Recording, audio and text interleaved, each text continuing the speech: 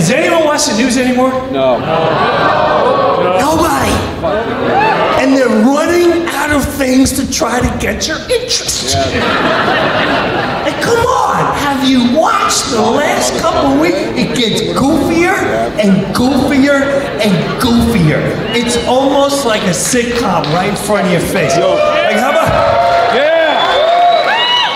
How about? This is a good. How about the Chinese spy balloon? Who sat there and went, all right, I think we got a good one. You think they'll fall for it? Yeah.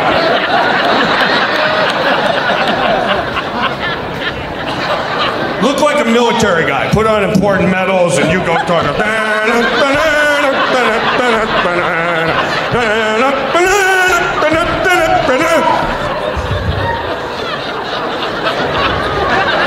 We're here to lie to your face.